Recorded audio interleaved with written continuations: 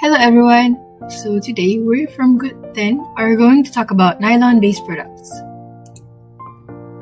What is nylon? Okay, so basically nylon is a polymer, a synthetic material called plastic, and the most common is nylon 66. And the structure of this nylon is shown in the slide. Okay, so nylon 66 is a combination of two polymers through a process called condensation, polymerization, which eliminates water, and nylon is also called polyamides because of the backbone chain amide.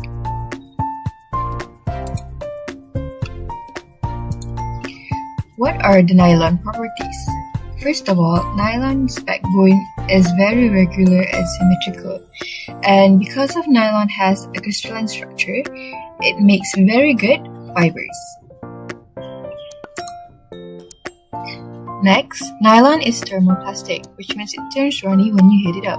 Then, it is very waterproof, so water molecules cannot penetrate through it. And then, it is wear-proof, which is very durable. And lastly, is highly resistant towards natural nasties, such as molds and... Mom, do you know where my stockings are? I think it should be in the second drawer of your closet. Okay, thanks Mom. There are many different types of stockings like silk stockings and wool stockings. Today, I'll be talking about nylon stockings. Nylon stockings are made from nylon 66 and the luster on the stockings are produced by adding titanium dioxide. Let's start off with the history of nylon stockings. Nylon stockings made their debut in Wilmington, Delaware in October 1939. This is because the inventor of nylon, Wallace Jim Carroll, worked for the DuPont company which is headquartered there. When DuPont realized that nylon was durable and washable, they decided to channel nylon into the women's stocking market that was being dominated by silk and rayon stockings at that time. For the next part, let's find out about the making of nylon stockings. Nylon stockings are not made from nylon chips but from fibers of nylon which are effectively strands of plastic yarn.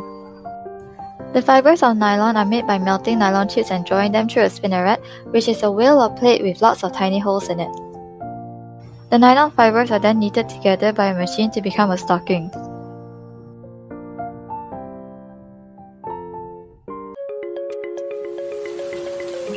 Oh no, Miss Trini!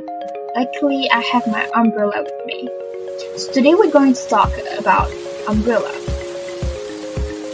Back in the 80s, Romanian women used umbrella to shield themselves from the UV ray. And there are many types of umbrella, but specifically we're going to talk about nylon umbrella. So, this is the nylon structure. This is nylon materials. And nylon taffeta is the one that we use. What is it? Is it a fabric rated at 190 T?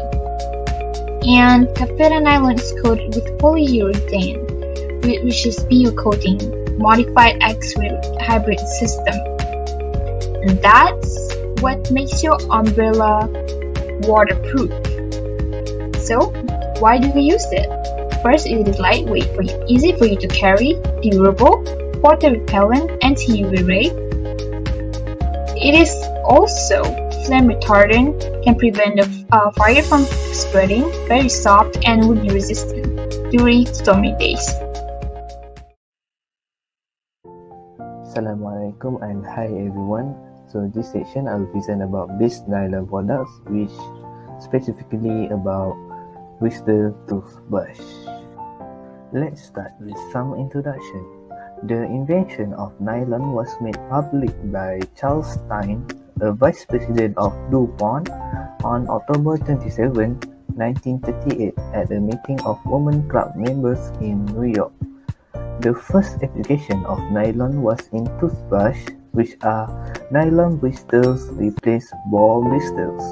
This is because ball bristles had been hard to obtain since the Japanese invasion of Manchuria in 1937. So this slide I will talk about advantages of nylon bristles.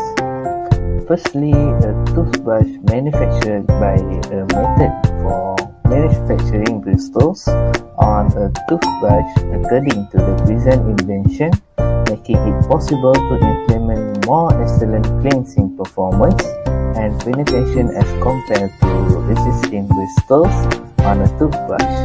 Lastly, the nylon bristles have suitable elasticity and flexibility. So for the last section, I'm going to talk about method for manufacturing bristles on a toothbrush. So for the first step is manufacturing a core shaft type filament composed of a core part and a sheath part. As the polymer resin forming the iron component, it is preferable to use any one or at least two polymer resins of polyester such as Nylon 66 and Nylon 612. For the second step is cutting the filament, and the third step is immersing one end of the filament in step 2 in a processing tank filled with a tapering solution. In the case in which the polymer resin forming the filament is polyamide such as nylon, it is preferable to use an acidic solution such as a hydrochloric acid solution and a nitric acid solution. For the fourth step is immersing the other end of the filament in step 3 in a processing tank filled with an alkaline solution. The fourth step may be performed through the same process as in step 3. So for the last step is when the tapering process is terminated, a tapered portion may be formed by washing to remove a hydrolyzed portion.